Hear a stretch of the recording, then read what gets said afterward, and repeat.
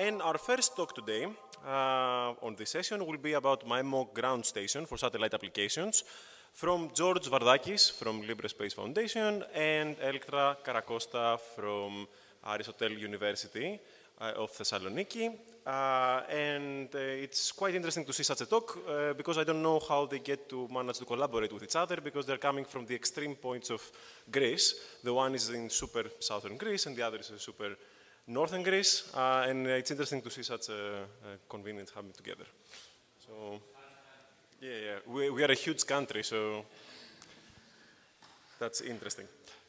Let's all welcome them.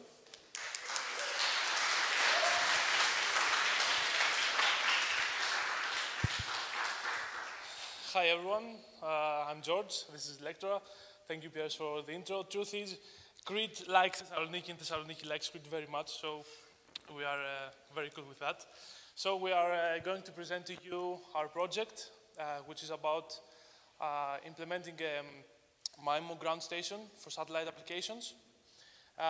We are doing this project together with Aphrodite, who is here, and Nikos Karamolegos, who is serving in the army. So, today we're going to give you an overview of the project.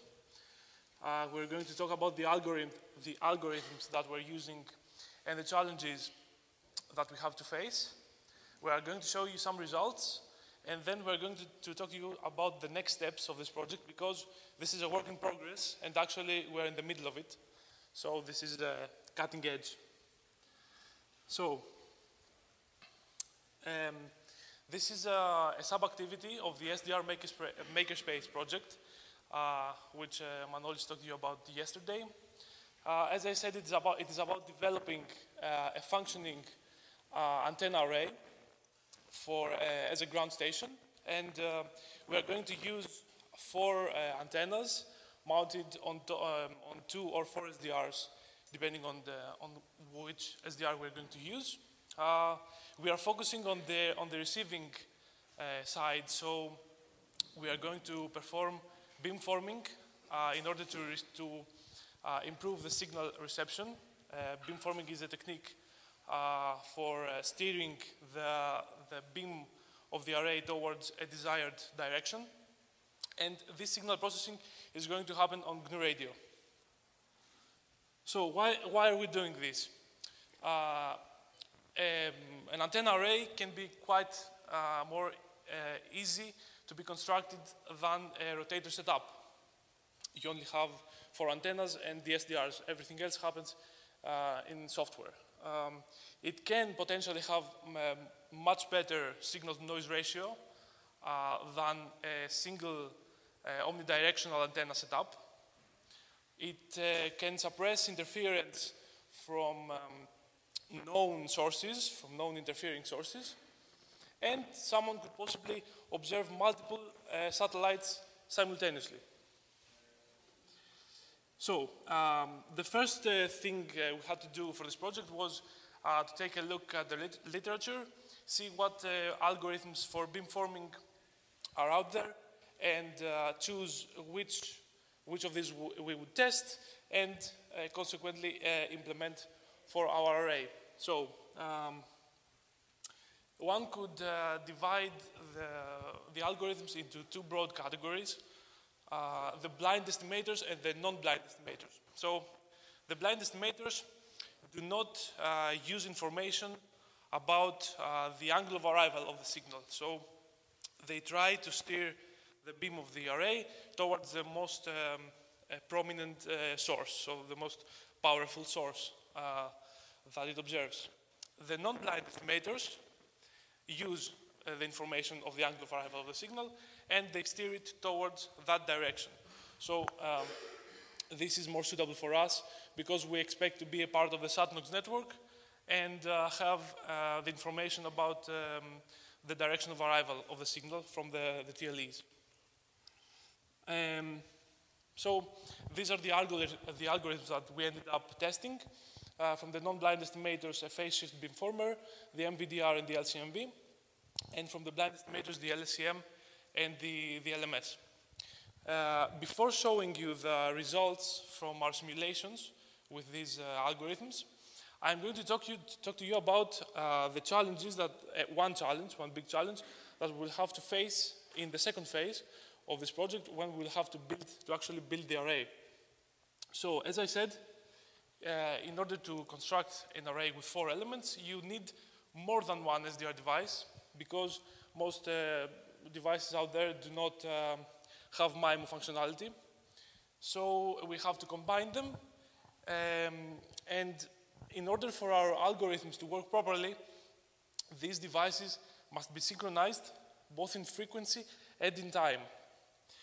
The frequency synchronization between different devices can be lost due to the different oscillators that each device has, while the time offset can be lost because of different sampling intervals of the ADCs, the analog digital converters, or various delays that can happen on the receiving chain. So if we have 2 SDR devices that observe one common signal, we would like to see this thing. So this is two signals that align perfectly with each other. So this means that an illuminator is at the same distance from the 2 antennas that I have. So I want to see this thing exactly. But what I do actually see is this. I see 2 signals with a little offset in frequency, a very small offset in frequency. And if I ensure the frequency synchronization, I get this because of the time offset that I talked to you about earlier. So we see that the samples of the 2 signals are not perfectly aligned. There is a small phase offset. Now, what can we do to solve this thing? For frequency synchronization, we are going to use an external common clock in order to synchronize the frequencies. They will use the same clock.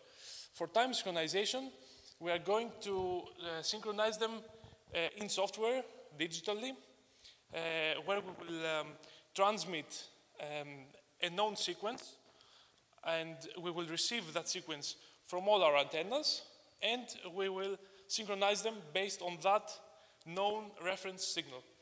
This will be done by using the out-of-tree GNU radio module, GR DevSync.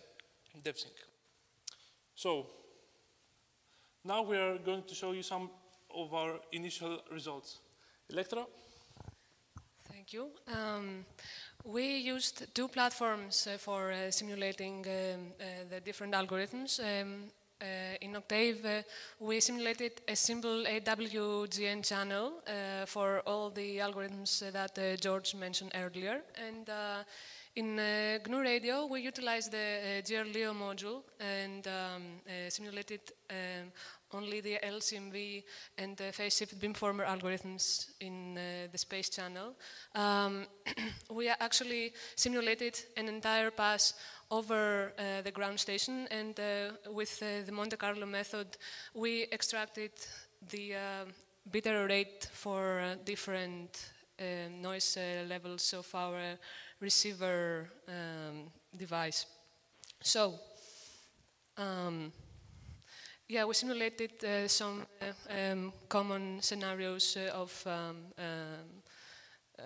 setups with interference or with only one interferer.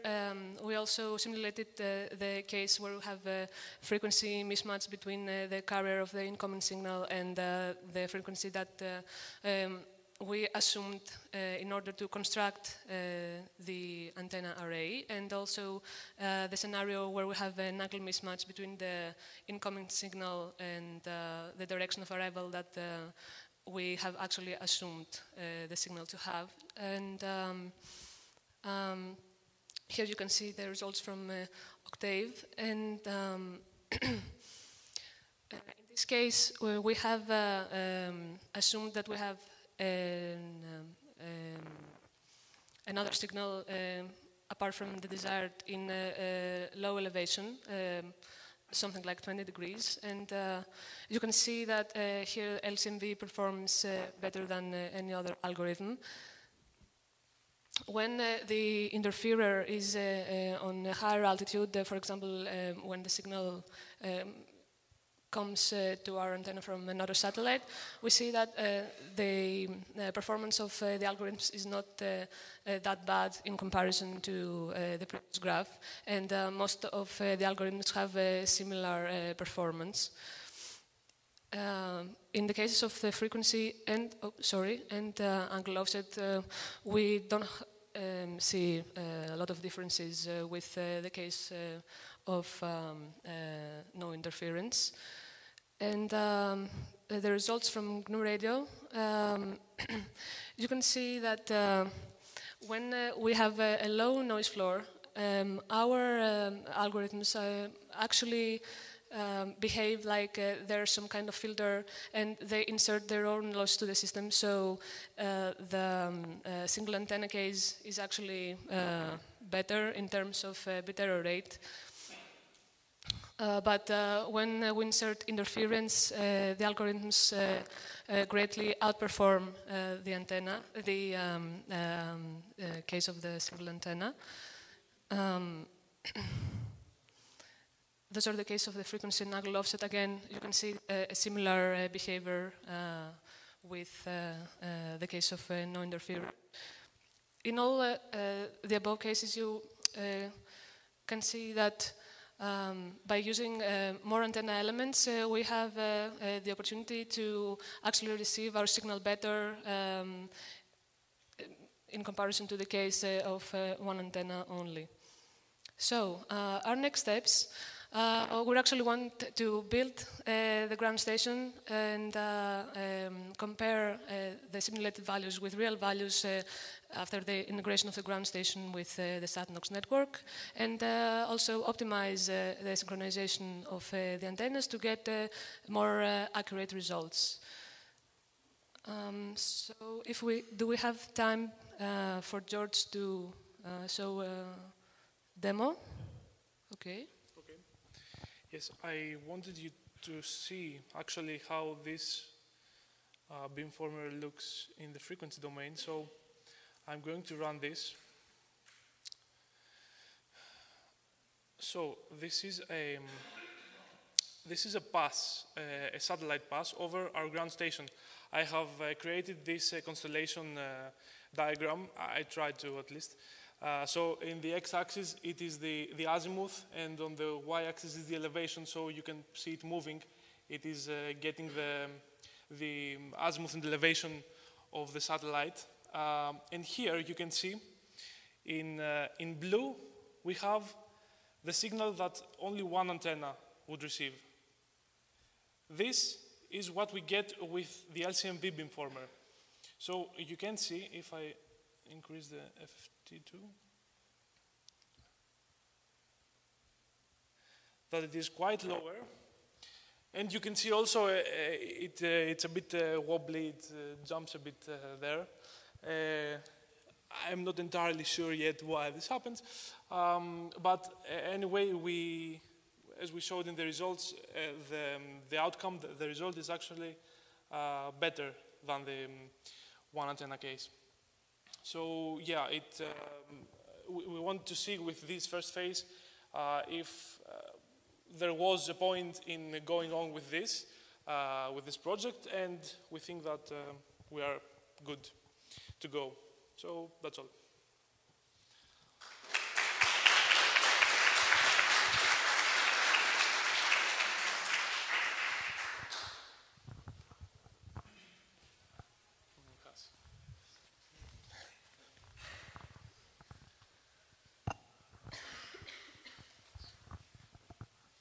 So I saw in your demo something that was not so clear from your plots. Does the signal, the received signal with the MIMO ground station, increase also in the received power, or the scenario increases not only from lowering the noise floor? Okay, so you will see that the level of the signal is actually the same.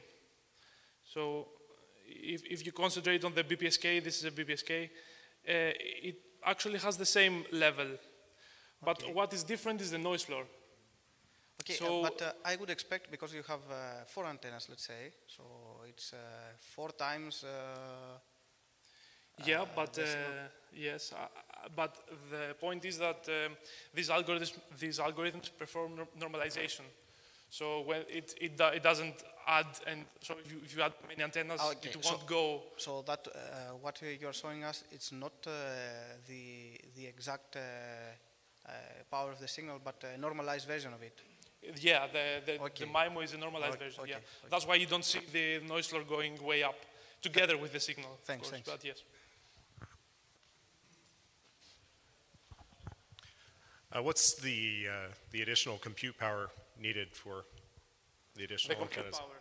Yeah, we expect it to be significant, but because we are still in the phase of the simulations, we haven't run yet the experiments for the CPU utilization, for example. But it's the next step to do, and we also want to perform some optimizations. So, yeah, but it will be quite significant. So a normal Raspberry, I don't think it could handle this kind of thing. So you need something a bit bigger.